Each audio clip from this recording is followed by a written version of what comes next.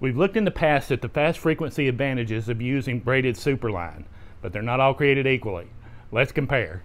Here are some lines that I use regularly and recommend. What they all have in common is that they're all made of combined fibers of a durable thermoplastic called polyethylene. It's the same thing they weave together to make bulletproof vests. First, let's look at the Power Pros. Both the regular and Super Slick 8 are American made from polyethylene fibers they call Spectra fibers.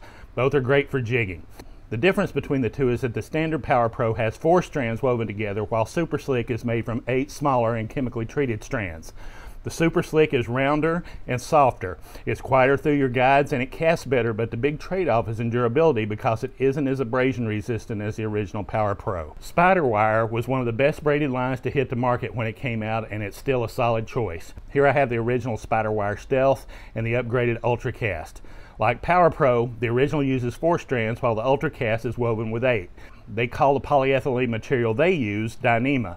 The Ultra Cast is better of the two, but once again, it's less durable and a little bit more prone to tip wraps and wind knots. Spider Wire is usually less expensive than Power Pro. I use it in heavier pound tests when I'm punching pads or fishing in heavy cover.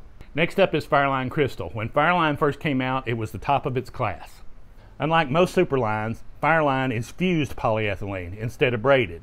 That gives it a different feel. You'll notice it right away because it comes off the spool a little stiffer and with more memory. Those characteristics aren't the best for bait casters, but they're perfect for spinning gear because the line won't jump off the spool by itself and it resists tangles. It's great in smaller pound tests for panfish. Finally, Suffix 832.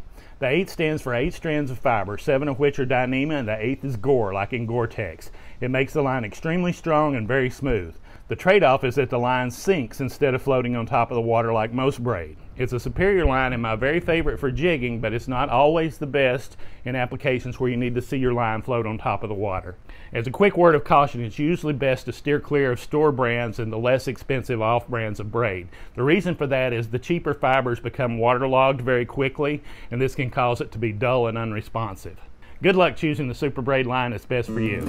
Now let's go fishing.